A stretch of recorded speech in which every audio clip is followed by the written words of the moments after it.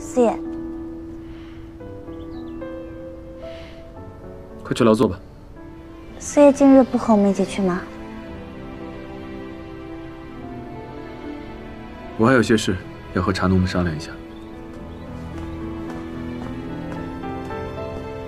四爷今天有点反常啊。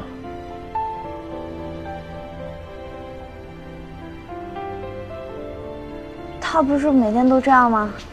很正常啊。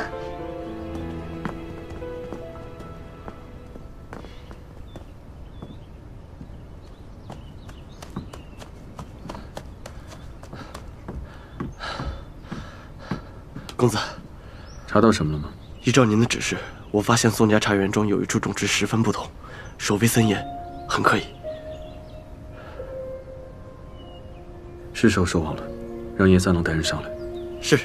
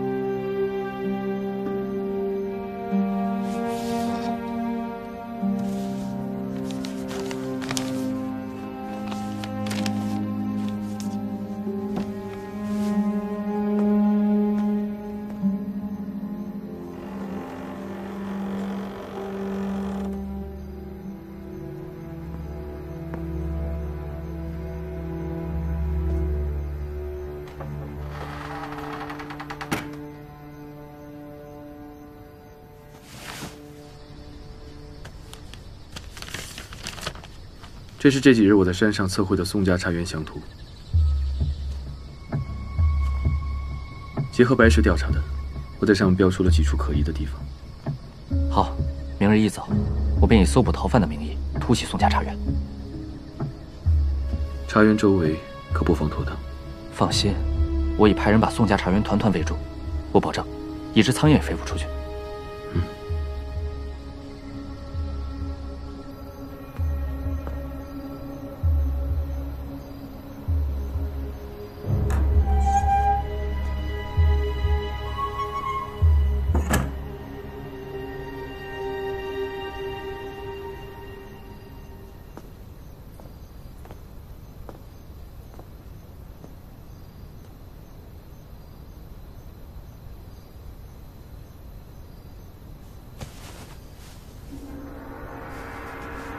是暖的。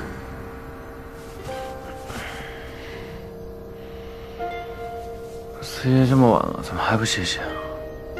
没事，帮你盖个被子，睡吧。让四爷早点休息吧。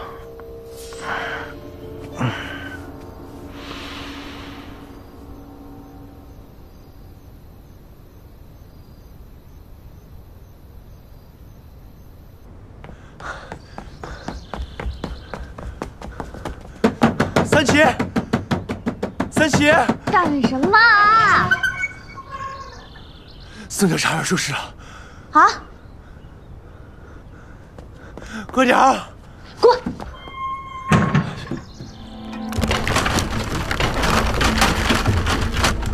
将物证封存。是。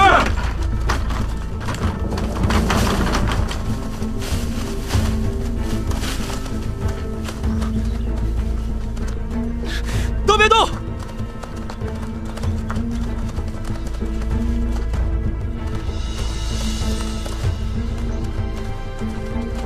你凭什么查抄我宋家茶园？凭什么？私通西招，种植违禁植株，哪一件是小事？回去告诉你爹，等着官家降罪吧。绝不可能，一定有人陷害我宋家！你们如此莽撞行事，不枉府邸追究。宋公子，如今证据确凿，我劝你莫再讲了，否则别怪我研墨人不讲情面。大人，此事确实和宋大人无关呐。所超出植株的地块都是魏大人所包的，里面是何情形，我们一概不知啊。凭你空口白牙，就想帮主子脱罪？小人不敢，有地契文物为证，所说的都在账目之中，小的可以拿给大人过目。没事了。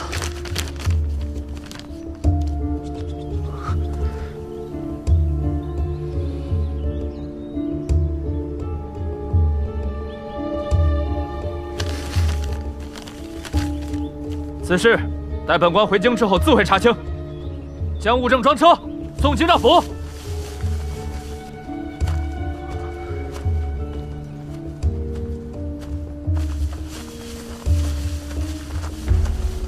魏长侯，你放心，我一定求我父亲帮魏家洗刷冤情。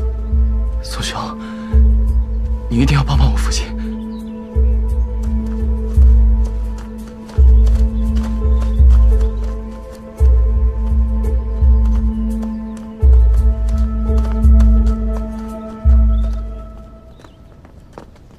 这务农怎么就匆匆结束了？这也太突然了。许是四爷觉得此地晦气太重，不宜久留。稍后官府应该会彻底搜山，我等在此也是多有不便。那四爷为何不与我们同行？我刚看见四爷好像和严大人一起出去了。莫非四爷来茶园是专程查案的？务农只是个幌子？不好说。四爷一向思虑深沉，他的心思，其实我等能猜得透的。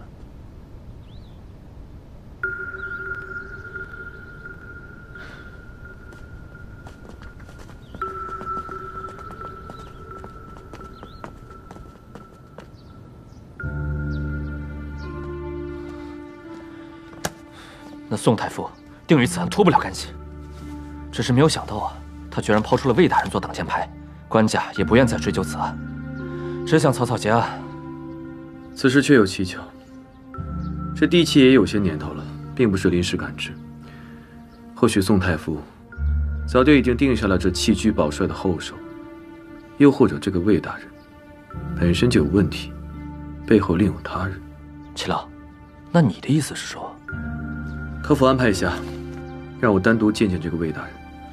如今魏大人在天牢，想见他并非易事。这样吧，我与天牢的一个牢头有些私交，待他当班时，我再安排你们见面，你懂安排？那就有劳三郎了。我还有他事要处理，告辞了。多谢齐郎了。